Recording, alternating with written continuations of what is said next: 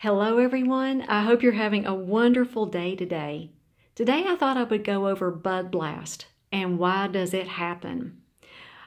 Sometimes the buds on your orchids will turn yellow and fall off of your plant, and it's caused by a variety of factors.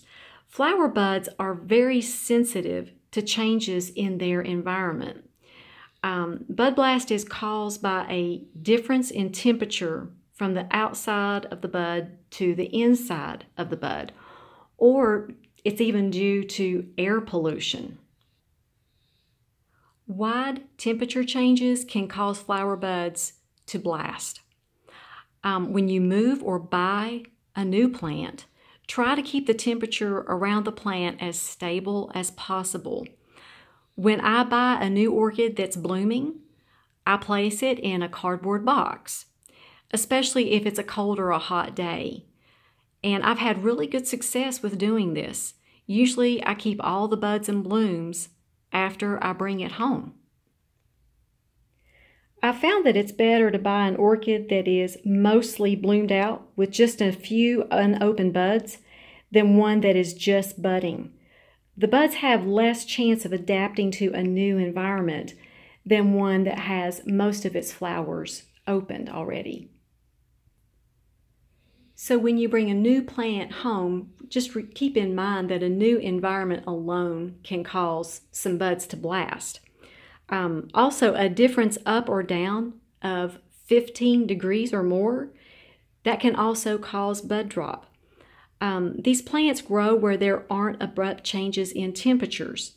So place your orchids around places that aren't drafty and that aren't apt to large changes in temperatures. That's the best place to grow them.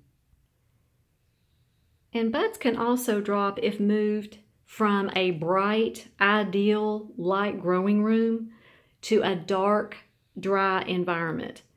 Reduced humidity will adversely affect the buds. Something that will really help you with your humidity is you can use a humidifier in your grow space, or you can also use humidity bowls or humidity trays, but that added humidity will really help the plant while it's still budding and blooming. And another thing to keep in mind is the air quality around your orchids.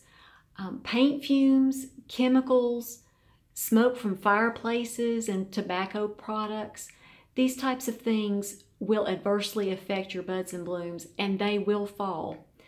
Another thing is ethylene gas from fruit. So keep your orchids away from any fruit. I keep my fruit far away from any of my orchids. And another thing that can cause bud drop is insects.